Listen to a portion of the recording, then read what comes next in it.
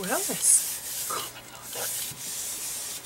After all, as Alan Watts has said, the etheric whispers go on all size scales, you know.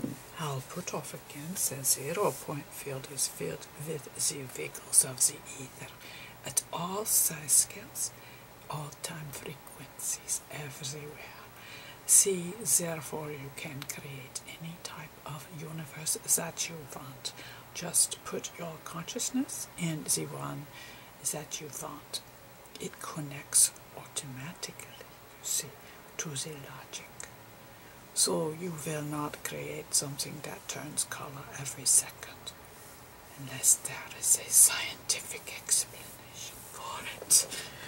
Well, today we are going to have a lesson on the structure of the photon. Well, when you make the etheric acceleration go to a spiral, it will start to flow and get a tornadic shape, like so. Goes faster as time goes on. The limit as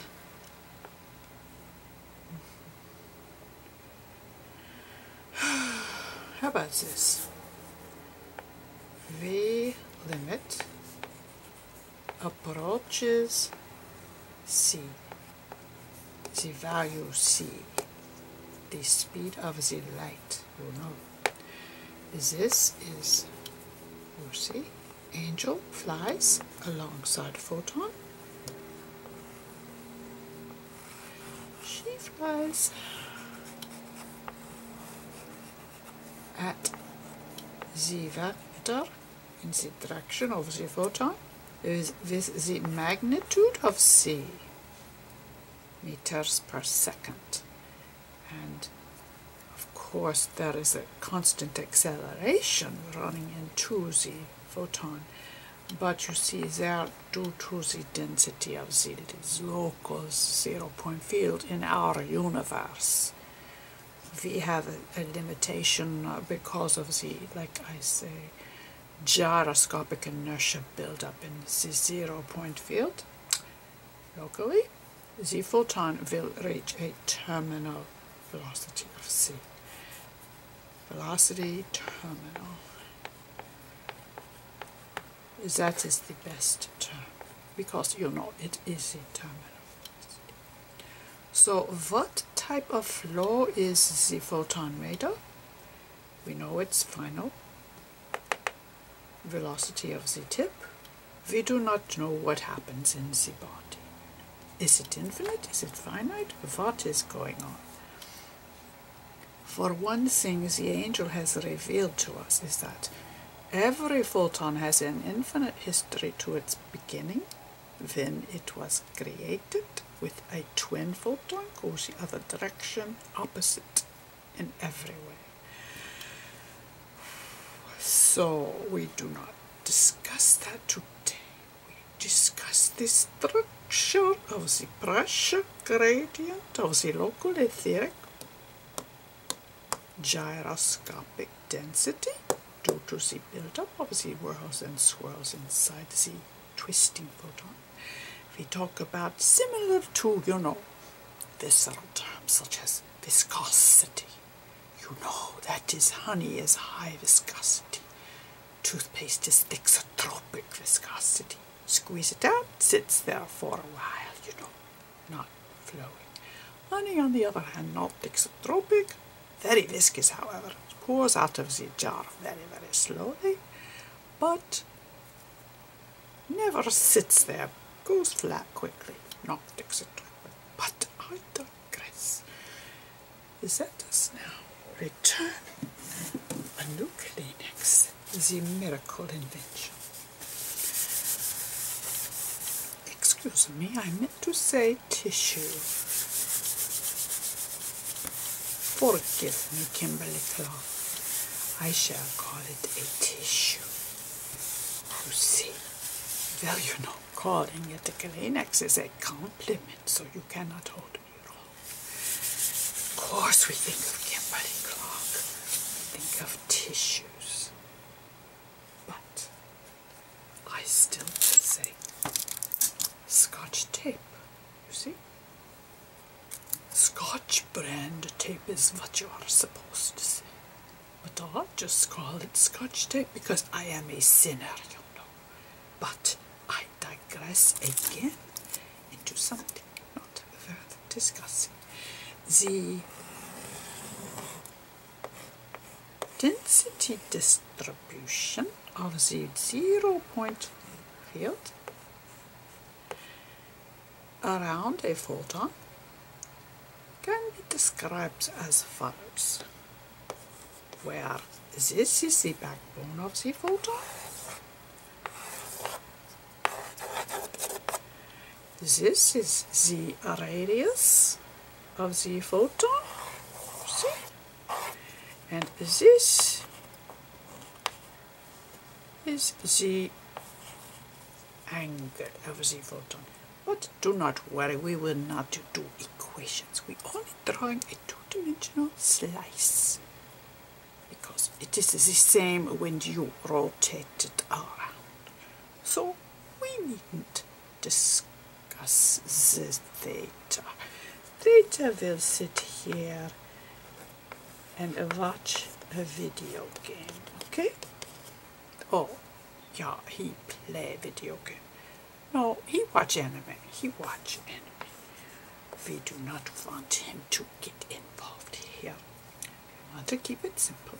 So we have, oh, let us call it R, you know. How far out you go, you know, of the circle. Okay. So what do we mean by density? Well, you know, when you have the tornado flowing, look at the air. What do you see? It will be similar. You qualitatively see. Well, there is much twisting and maximization of the twisting in this area. Pressure high, but cannot be high here because nothing exists here. No photon has risen. So the pressure, as soon as the tip hits the 0-point field which it is flowing through, there will be a pressure increase. Then the pressure will nicely fall off like a sine wave. However, there is going to be a wake, W-A-K-E, a wake, that goes like that, you see? But it not ending so abrupt, you know, goes like that. So here is our shape of, this is not the streamline of the fairy dust, no, this is the pressure distribution of the 0-point field. ZPFP, the pressure of the 0-point field at the R theta. Oh, I say I not mentioned theta. Well, you know it got cut off, so I have kept my word. Now, make it clear. CR theta. Now, this pressure is the same in the circle around the backbone of the photon. The photon is a tornado of the ether. It is in acceleration. It has a vector field that defines the tornadic flow. You'll see, if you are a piece of fairy dust, find yourself in one area of the photon, you will flow towards the direction of the vector, and your acceleration will be one and the same with the absolute value of the acceleration vector at that point of the etheric acceleration flux pattern of the photon.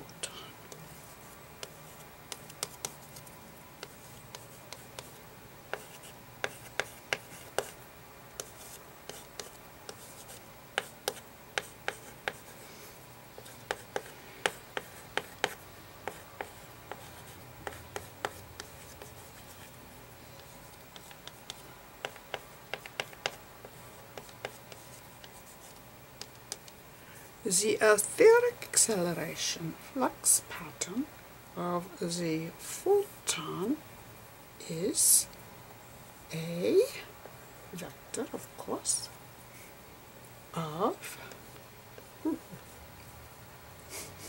z r z r theta. I am sorry about that, but you can ignore it, I promise. So this is an A vector. Oh my, acceleration. Must leave room, you know, for our vector A. A, perhaps that will do.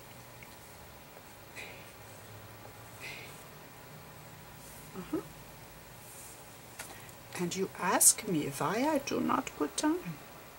Well, you see, because this particular form, with no subscript, moves along with the photon. So, the universe, in other words, is moving away from the photon, behind it, at the speed of light, you see, from the point of view of the photon. So, the photon, or the angel's point of view, is this equation. You asked me for the fairy point of view. The fairy hovers, stays still like us, like you and me, we fairies. So, the fairy point of view, instead of wings like this, we got wings, whoops, was to butterfly wing. Much different, you know. The butterfly wing, you know, is the fairy point of view, with the beautiful spots, you know. A fairy equal CR theta T. You'll see this makes a difference because it moves in time at the speed of c. You see, the photon goes by, but wave at the photon, wave at the angel. Hello, angel. Cannot see with light waves, you know, because light wave goes at sea, but whatever. You see, this is a fairy, but we are not going to complicate things too much. So before you get all mad, I shall erase the fairy point of view. Just stick with the simple angel point of view. You see? No time, today, no theta. Today, just side wave. Why is the pressure down here? Because you see, the etheric vector field does not stop at the edge, only maximum here. But out here, it is sucking in some fluid, which eventually gets sucked in, you see. Every point has a vector.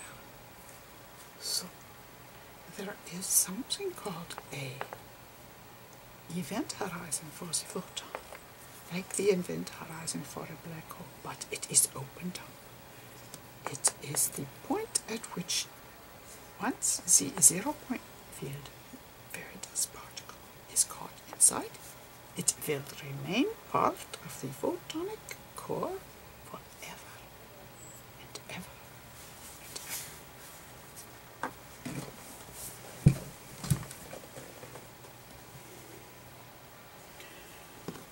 ever. Let me fix the picture.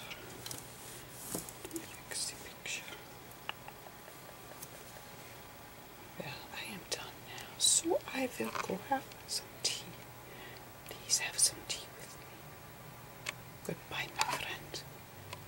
And do not tell anybody my theory yet, for it is not published. So I will then continue to phase 2 of our discussion in physics, where we next discuss the etheric acceleration flux pattern of electron. So we start by saying that we represent the photon as a vortex in the ether, and if we draw it on the complicated scale like this, with fairy dust trajectories that follow the etheric acceleration flux pattern of the photon, and it happens to flow in a spiral pattern. Faster, faster, faster. First it's slow, then goes faster, faster, faster, faster. There we go. Never faster than C. So we simplify this complicated flow with the pressure distribution, something like this. High, low. This is because where we finish low and slowly trailed back to 0, 0 being the standard pressure. We just call it 0, you know. That is the, like, 1 atmosphere on Earth. 0 is the natural pressure of the local 0 point field next to Earth. We call it 0. Anything under that is minus, anything above it is plus. Minus would be, of course, more towards the pure vacuum of the void. But the void is very improbable, you see. The void is only a figment of the imagination, you know, because it wants to be something. So it becomes everything like this, you see. Well, this is closer to the void than this, but this is further away. This is more dense, because you see, there is density here because of the increased gravity in the point of the light. You see, this is a plot of pressure versus distance, Z. This is the pressure, whereas this is the actual photon superimposed upon the axis. From the angel point of view, the angel point of view, right? She sees that direction, you see. This is the back of her head. This is her halo and her 2 wings. We do not show her front view yet, maybe later. For the experts, the mature adults, etc., etc., etc. Well, for now, we want to simplify this. Did I explain? See, high pressure means more mass, more gravity. Why more gravity, you ask? Because inside the big vortex of the photon is an infinity of little vortexes everywhere in the 0 point field, at all sizes and all frequencies, everywhere.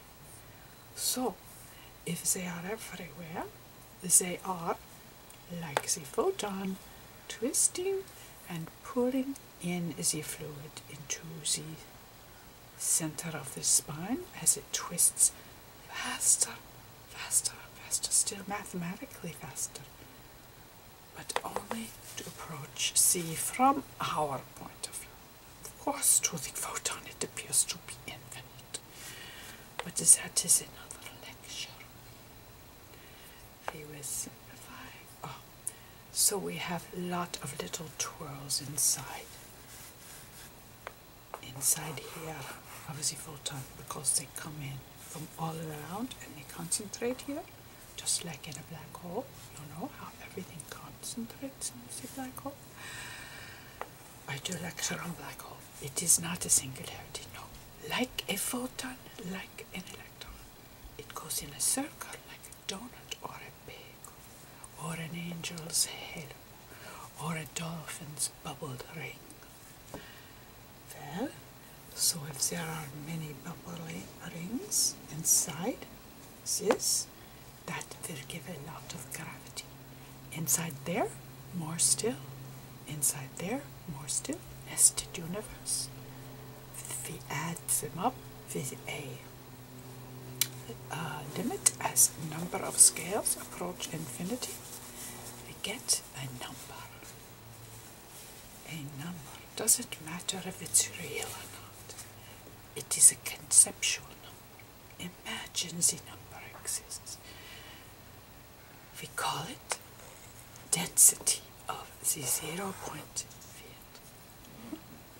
It has inertia because there are the equivalent of many donuts spinning and spinning and spinning in all directions, x, y, z.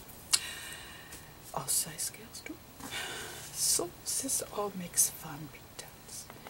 Anyway, the small ones add up to make the density. The density of this is the density of all the smaller universes. Up to this size, you see? So minus infinity to this size, you see? Well, there is an equal and opposite outward flow, of course. Adds up again. But we are not going to discuss that. That comes later. But it's obvious, you know, got to have equal and opposite. Next, the abbreviation for a light photon is that. This. One photon. One photon. With this pressure wave of the density wave of the 0 point field, and this is the shape of the overall fairy dust, look like tornado. There is a event horizon, something that comes out of the tip like that. Very advanced, very advanced. But it is easy to see without the math. Easy to see without the math. So no worries. Now we will continue with today's lecture. A toroid. A toroid.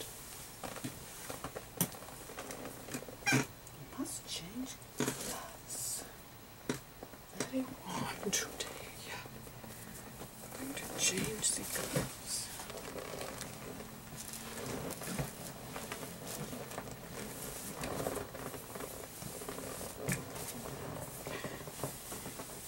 It's not Christmas. No. Well, you know, we have a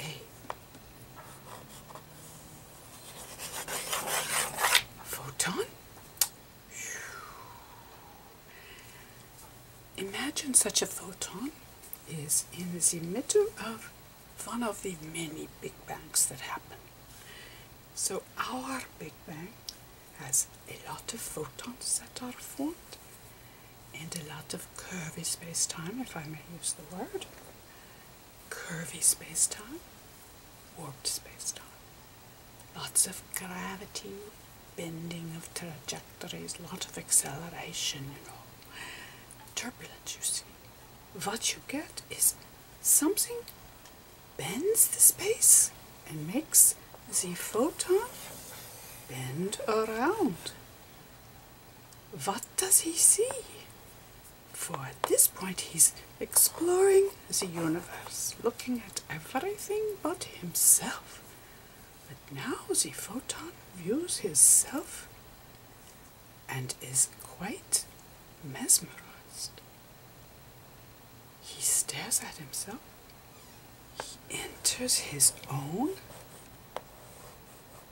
core of being and becomes like Escher's drawing.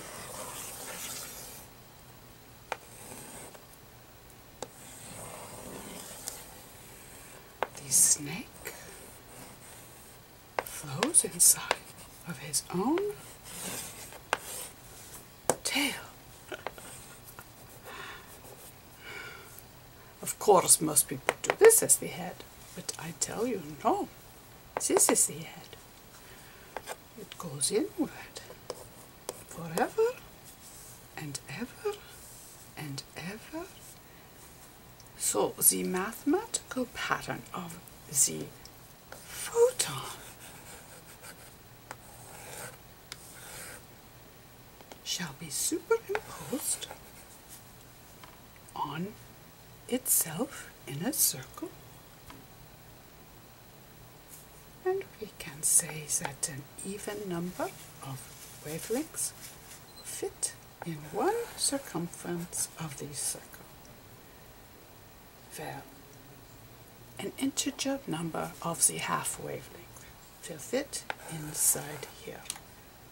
So half wavelength, or one whole wavelength, or two whole wavelengths, or 1.5 wavelengths, etc.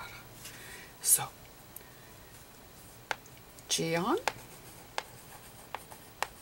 you can call it a Geon if you want, but I do not agree with Wheeler's Geon because I cannot find his literature.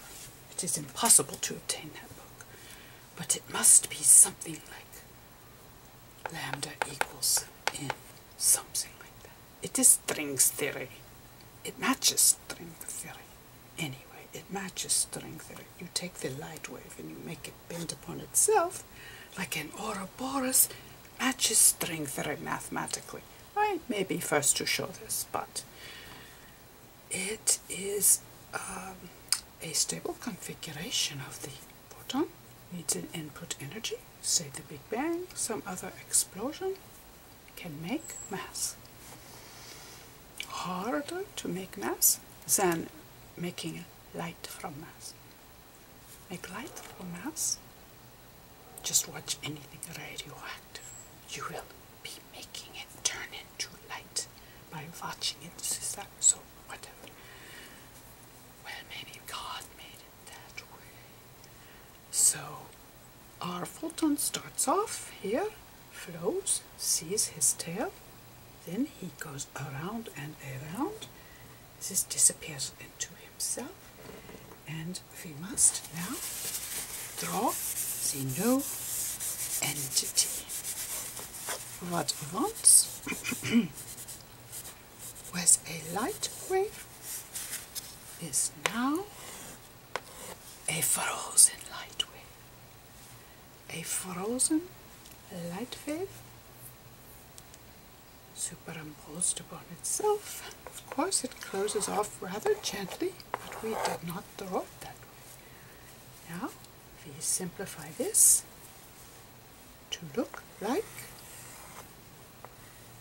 this, or we could draw it like a bagel.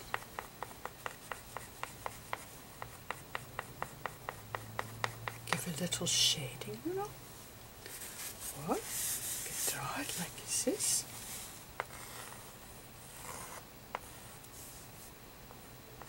There. Do this. The 3/4 view. There, that is a photon. No. This is a photon. This is an electron, negative. Let us say this is clockwise. And let us say this is clockwise. Okay, there is also a matching somewhere around there. Counterclockwise photon, counterclockwise electron. Yeah. Well, so this becomes this, and this can potentially become this, same energy levels. Only thing is, if it takes energy to close it, since the electron will have this energy, plus the energy it takes to bend it in the shape. When it unbends, it will release the extra energy in some form, whether it is a mass particle, a bunch of mass particles, and or photons, for example, and even static etheric flux patterns of static, similar to waste heat or similar to the static on a radio station. Well, so we will now summarize our findings. The photon, the electron, we draw like the photon that finds its own tail and makes sort of a toroid.